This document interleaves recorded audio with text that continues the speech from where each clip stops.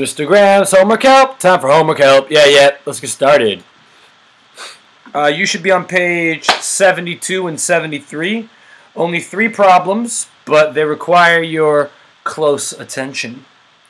Draw the next 2 shapes in the shape pattern below. Wow, that's super easy. Alright, so analyze it carefully. One way, and I'm actually teaching you something that may come up later, is to assign each different thing in the shape, in the pattern, a letter. So this shape right here, we can call that A. This shape right here, we can call that B. That's the A shape, that's the B shape. This looks like just like that one, so that's another B shape. And then this right here, well, that's A again. And then it looks like it's about to repeat, doesn't it? You see it goes A, B, B, A, B, and then they say draw the next 2. So there are 2 blanks that we're going to want to fill in. And if it goes A, B, B, A, B, B, what would be next? A, B, B, A, B, B, A. So that's how you can understand a pattern, by assigning each piece, each different piece, its own letter. These are the same, so they're both B's. And these are the same, so they're both A's. And it helps us see the next steps. Like, ooh, a B is next. A, B, B, A, B, B. So I got to draw like, oh boy, my drawing skills. Oh man. Oh dear. I'm going to cheat a little bit. You actually have to draw them. But look what Mr. Graham's going to do. He's going to find that.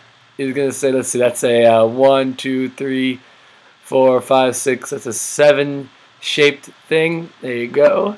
And there you go. I don't have to draw because I can just kind of use the Smartboard program to draw the shape for me.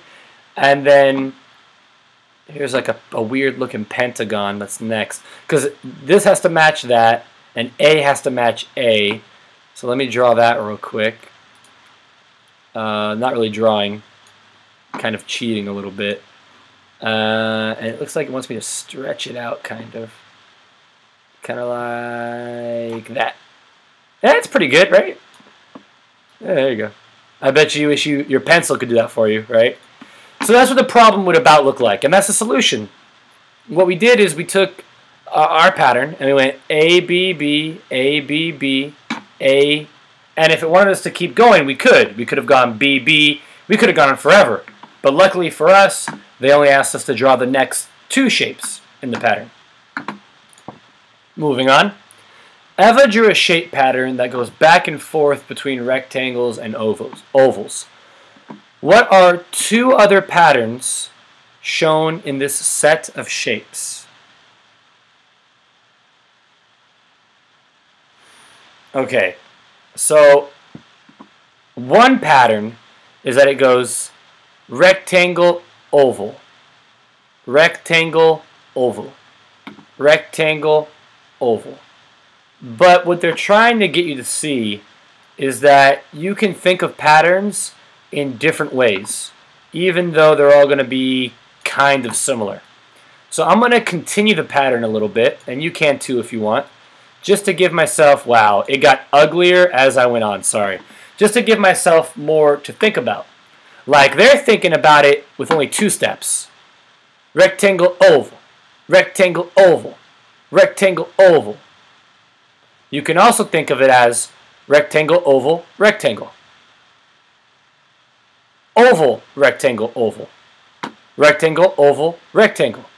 Oval, rectangle, oval.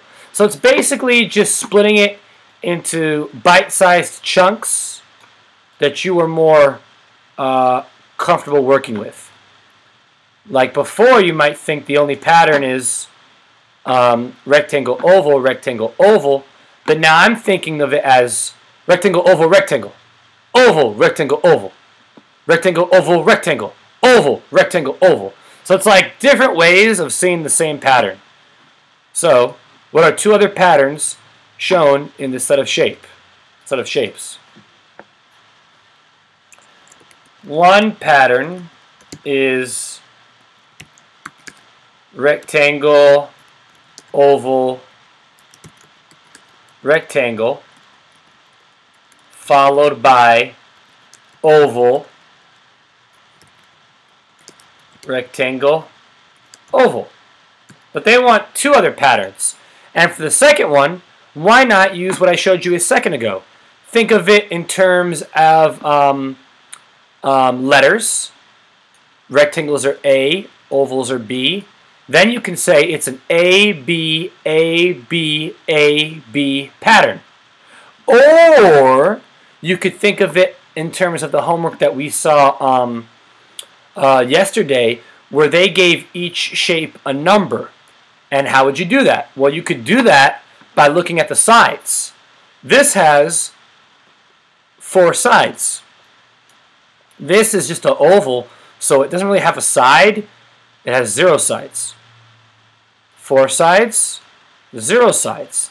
So another way to look at it, and this is the one I'm going to choose to type in, is to look at the sides.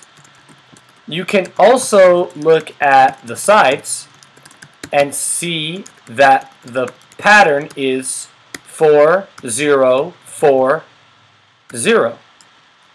4, one more time, 0. And just to make sure the person knows what we're talking about, like if anyone is grading this, we can just say because a rectangle has 4 sides and an oval has 0. Cool. Let's move on to the last one. Oops, too far. Lana wrote the pattern below. 7, 14, 21, 28, 35. If the pattern continues, what would be the next number in the pattern? Circle the letter of the correct answer. Now, this is yet another reason. Wow, it looks like factors and division, and it just never goes away. But this is another reason why I say you gotta know your times tables. Because if you do, seeing this pattern is as simple as knowing your times tables. 7, 14, 21, 28, 35. What's the next 7 times table after 35? Is 42. That's 7 times 6. Diego chose D as the correct answer. How did he get that answer? You know what? I'm not sure. There's a couple things he could have done wrong. Let's see. Diego might have accidentally picked the wrong 7 times table. Or maybe he accidentally doubled 35. You see how it ends in 35? If you double 35, that will give you 70. And maybe he just thought he was supposed to double it for some reason. Or maybe he accidentally doubled 35, but that's not what the pattern tells you to do. It tells you to skip count by 7s. There you go. Simple as that. Not a lot of homework because only 3 days of school. But next week it'll be another normal week of school. So I hope you enjoy this nice little relaxing time while you can. Things are about to get serious. Alright guys, see you tomorrow in school. Bye.